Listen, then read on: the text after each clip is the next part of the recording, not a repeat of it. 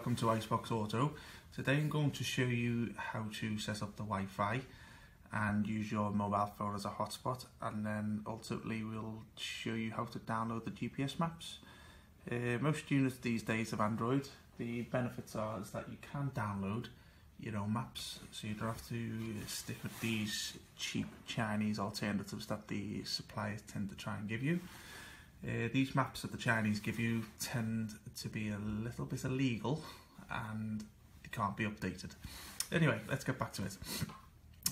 First of all, we wish to show you how to set up your phone as a hotspot to connect to the internet. Most Android units, they'll have their own user interface, but normally they tend to have a cogwheel.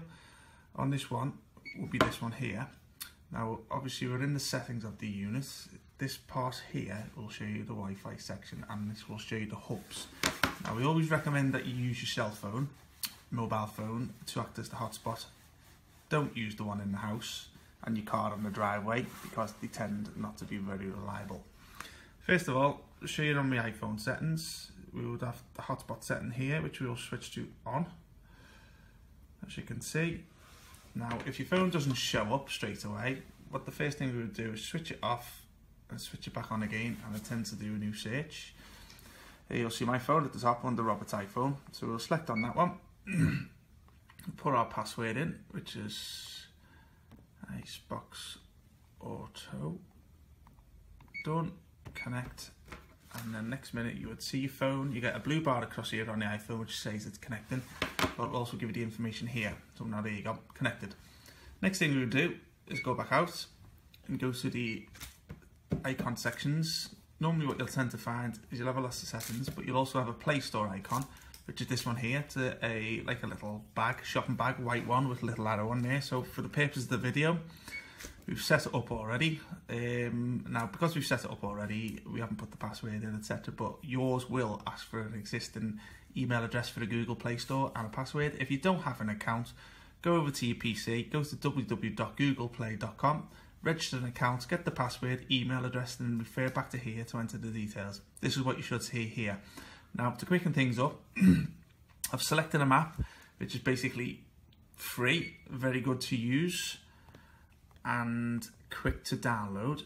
So basically it's here. Now the here maps are the old Nokia maps, basically pretty much up to date. I say old Nokia maps, but this is what the Nokia maps used to use. So there you go. Chosen the here maps. Show you on here. You can have a little read about it, do a little bit of research if you wish, but just to get you up and running, this is a really good map to use. So click on install and then accept. Now it's downloading. Depending on your connection speed on your phone, it should download pretty quickly.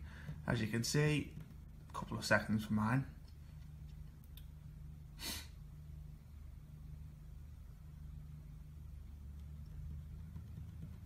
Now it's just configuring itself to the unit, and it should be ready to use. But you'll also see a little arrow up here which basically says it's still downloading. As you can see, all up and done.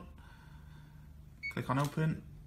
There we go, ready to use. Now you can have a little play around with that. You can also download other maps from the Google Play Store. Obviously look for maps, offline maps, GPS maps, Navi, all keywords you can use, or if you want to go direct to one that you prefer, i.e. TomTom, Garmin, just type that in direct and all.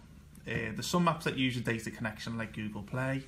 So what that means, basically you need your phone to be connected, but all of the maps like here, TomTom, Garmin, it's just a software. So once it's downloaded, it's ready to use, and you don't need to have a data connection on your phone, so you're not using the internet data package. Any questions, get in touch. Thank you.